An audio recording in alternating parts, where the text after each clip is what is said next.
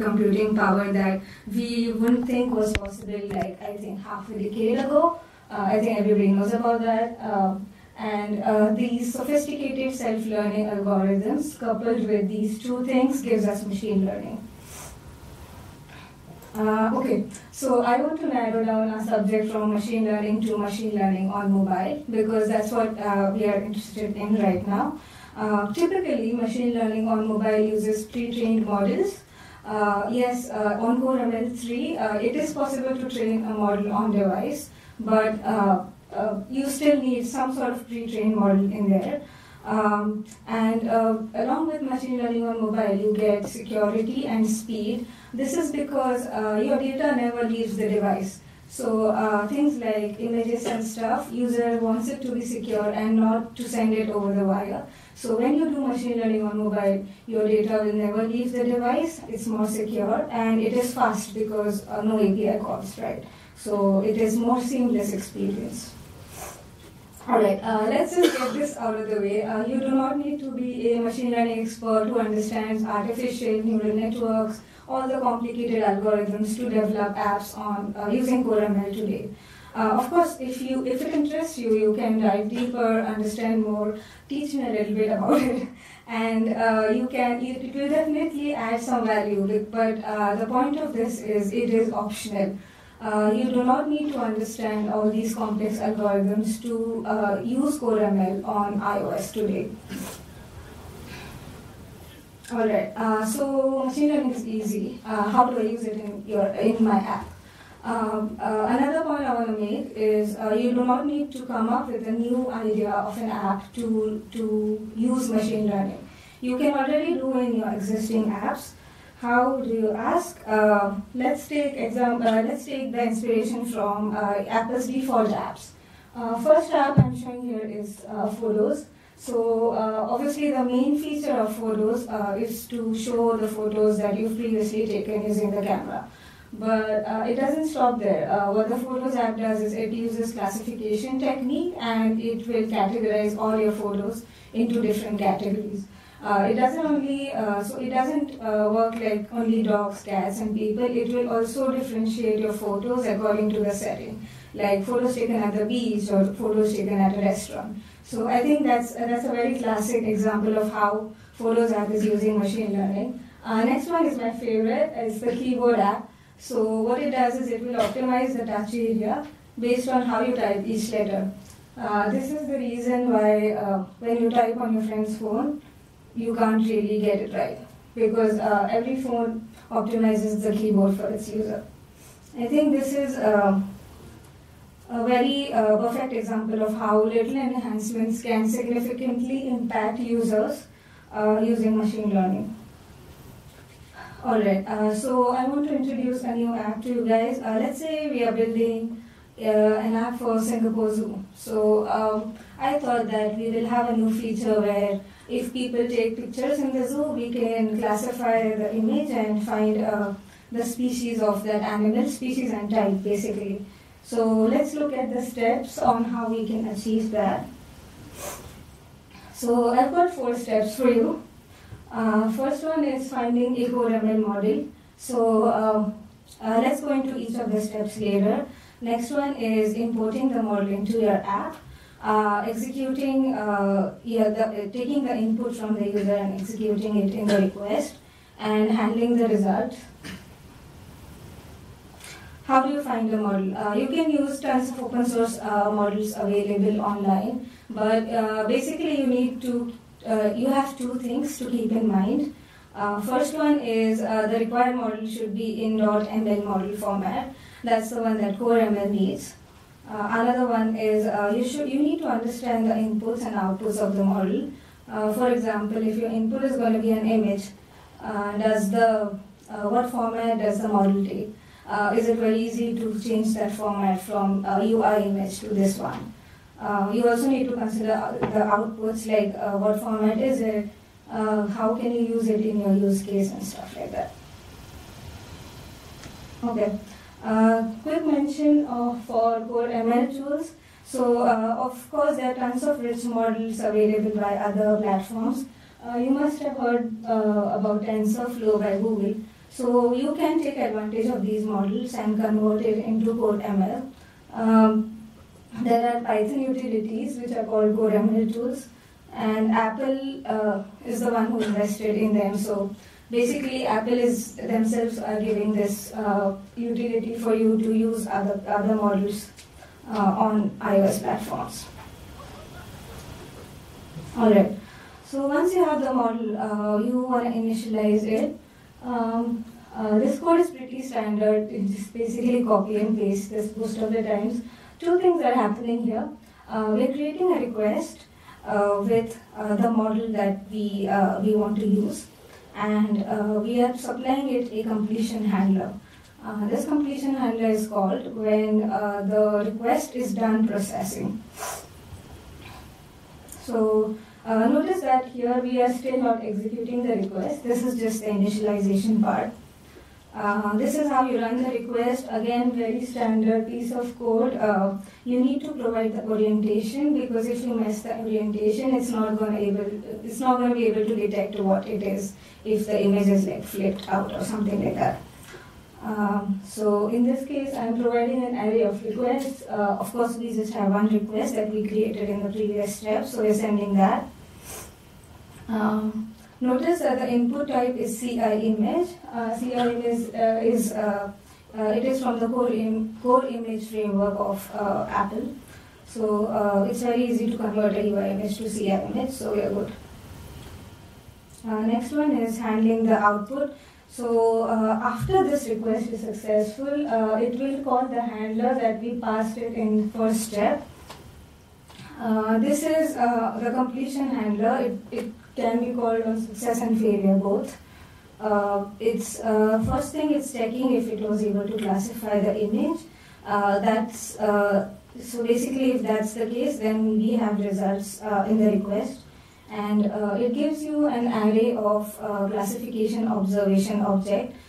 This is a very generic response on any classification. It basically just tells you what it has found in the image, and it will give you some sort of confidence on how confident the model is on that classification. All right. So now that we have this, let's try to build out our zoo app. Bring up my Xcode.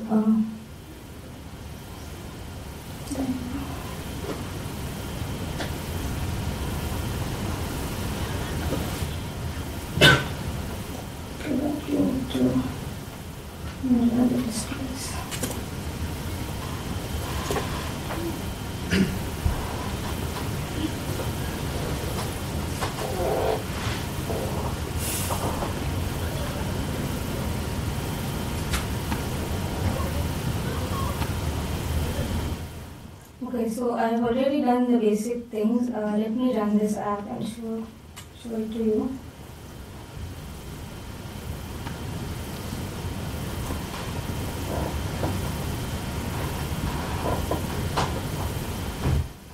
Okay, so when you have this zoo app, you basically need some sort of an uploader. You pick an image and then it's going to classify it. So I've already added the upload functionality. So I'm going to choose something, and it just says processing. Wait, is it cutting off? Yes. Okay. Good. Okay, cool. So right now it just says processing because there's no machine learning yet. So what did we learn? So the step one was finding a model, right? So let's go and find a model. So for us it was pretty easy. We just went to Apple's website and they have featured some of the models, and I decided to use this one. It says the architecture is trained to classify dominant objects in a camera frame or an image, and I've been told that it is trained with lots of images of animals, so I think this should suit our purpose. I've already downloaded it. I'm just going to drag and drop it here. The font is super tiny, can you guys see? It's hard for me to see. Okay. So importing is easy, you just drag and drop. I think this is better. Alright. So when you click on the model, what do you see? It shows you the inputs, outputs, and it automatically creates a class. The class is the same name as the file, so it will create a class with the name of that model. You basically do not need anything else than this name, mostly. It tells you the inputs and outputs. The input is image, and the output is class label, so it's perfect. We just need the label of what it has identified, and we should be done. Alright, so let me show you a little bit about how the app is working. I'm using Swift UI because why not? We have multiple views. The first one, which says processing, is detection result, the text box, and we have the image where we display the image. I should show this first, yeah. And there's an upload button and the image picker, of course. So the one that we need to focus on right now is the image processor, the image picker. So whenever you pick an image, what it does is it will call image processor or process image. Let's go to this method. So of course this one is empty because there's no machine learning yet. Let's try to do those steps we discussed earlier. So if you remember, step 1 was about initializing the model. This is what it is. Again, we are going to, I forgot to import stuff. Let's import vision and core ML. Okay, so what this does is it is creating a core ML model, and it is creating a core ML request and sending your model in. So this is the model that we just imported, MobileNet v2. This is the only place where you need to specify the model. This is particularly easy when you're switching models. It will work flawlessly. You just need to switch this file that you're using. And this request has a completion handler, and that's all for now. Let's move on to step 2, where we perform the request.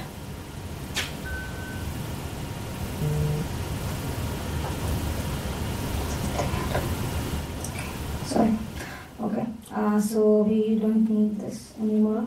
So step 1 is where the user will upload the image, and you need to process it. In the step 2, we are converting our UI image to ACI image. From core image framework, creating a request and just performing it. Pretty standard code, nothing else going on. Alright, next step, what happens once this request is is complete. Move on to step 3. So let's focus here. I have 2 var statements to handle 2 different errors. So 2 problems can happen. Either it is not able to classify, there is some error in the classification, or it was able to classify but it did not detect anything. This is the reason I have 2 guard statements. First one is checking if the results are present, and the next one is checking if the results are empty. Okay, once we go through the guard statements, the next step is for us to look at the output. As I discussed before, it is going to be VN classification observation. This guy has an identifier, so it says this is the label or identifier of the classification request. So this is exactly what we need. Let's just print this out for now and run the app and see what happens. So this is going to, let's just print the confidence as well along with this, so that we can see both the things.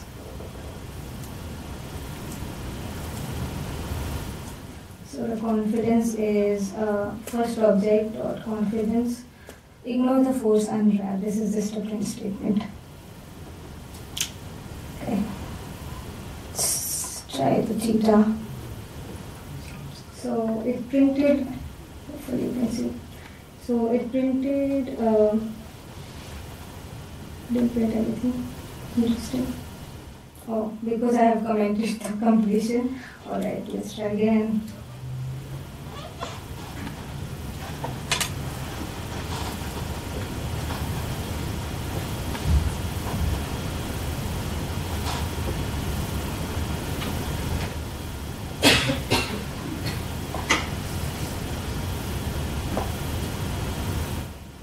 Alright, so it prints cheetah and the confidence is 0.86, which means 86%. So, well, it works. Next thing I'm going to do is process the results. By that I mean I'm going to print out first 2 detections. So what exactly this model is giving us? It's giving us a list of predictions and it is all sorted based on how much confidence it has on each of the prediction. And so the first one is obviously the most confident one. You can do many things here. So typically what you can do is you can have a threshold level of confidence. Like I only want to show the output to the user with more than 50% of confidence, so that you don't show any junk to the user and if the model is not confident enough. I'm not worried about that, so I'm just going to print out first 2 detections here and see what happens. So this is pretty straightforward. It is taking first and second elements and it's creating a string out of the detections. Pretty straightforward implementation. I'm formatting the identifier and the confidence in percentages.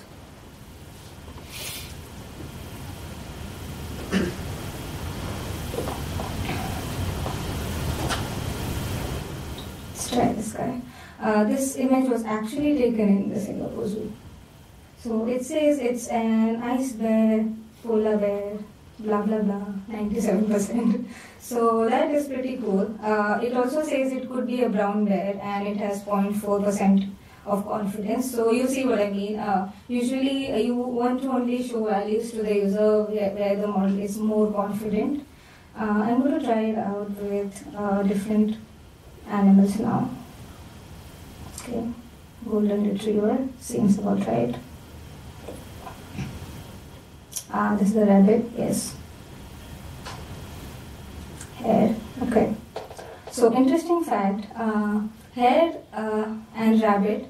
So hare generally have longer ears than rabbit. So you can see this guy has long ears, and the other one is a rabbit. So it has like smaller ones. We have another one. Yeah, this looks like a hare as well. So this is actually not a real dog, and it is able to identify that it is indeed a teddy bear. So that is quite impressive in my opinion. This guy, comic book. This model was not trained to identify comic book characters, so well. Let's try with. I don't really know a lot about cats, so can't tell.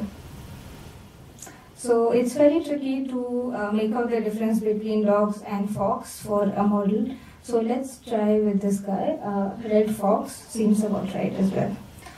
So I'm pretty happy with how the model works. I just want to look at a few things and correct a few things in our processor. So what exactly is happening here is we are running everything on main thread. As you guys know, machine learning models might take longer time to process, so it is not advised to work on main thread. One of the other apps I was working on, when you pick an image, it stays on the image picker for seconds. That is exactly not a good experience. So because our model is pretty fast, it is going down quickly. So for that, what you can do is go to this process image and run this on background. So as user initiated,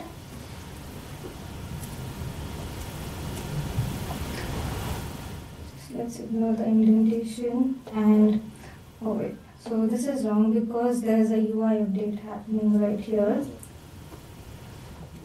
So this object detection result guy is interesting. This is the one that I'm publishing on the UI.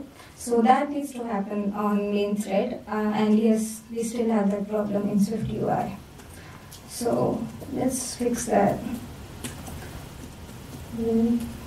Sync.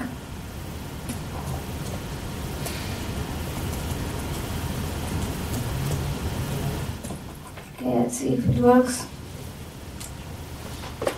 This function.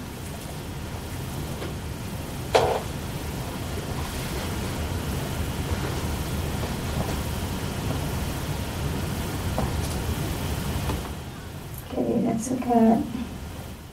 It's a dog. This looks weird.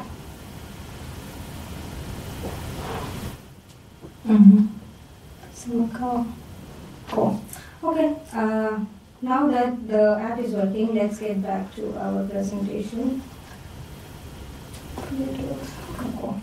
So I want to talk a little bit about Vision Framework. So of course we used Core ML, but why did we use Vision Framework? As you can see, it sits right on top of Core ML. So how I think about it is, it's like a pipeline for us from your app to Core ML. It does all the heavy lifting sorts of things, like it converts your image to image buffer. So image buffer, by the way, is the ideal type which Core ML consumes and expects for you to send if you want to operate on images. But you don't have to think about it anymore. You just send in an image and Vision will take care of everything. As you guys saw, it also sent us like a very generic response type. It was called BM classification observation. This is a pretty generic class where it tells you about the results of its classification models. It also has similar ones for feature detection and stuff like that. So even getting outputs from model was hard before this, but Vision makes everything easier. It also performs face and landmark detection, barcode recognition, etc. All of this is out of the box. You don't even need like machine learning models for this stuff. All right. So to end this talk, I want to leave you guys with this. Machine learning has become so easy on mobile nowadays that soon it's going to be a norm, and people are going to expect all of these things from your apps by default. And I think we should just solve interesting problems, have fun, and who knows, you might just find like a huge gap and disrupt the industry. Thank you.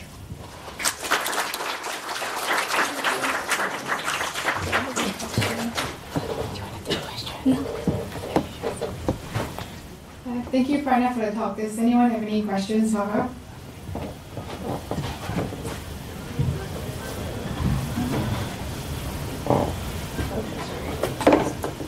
Okay, if you have any questions for her, you can find her later at the end of this session. Yeah, you can contact me on Twitter as well. Okay, thank you so much.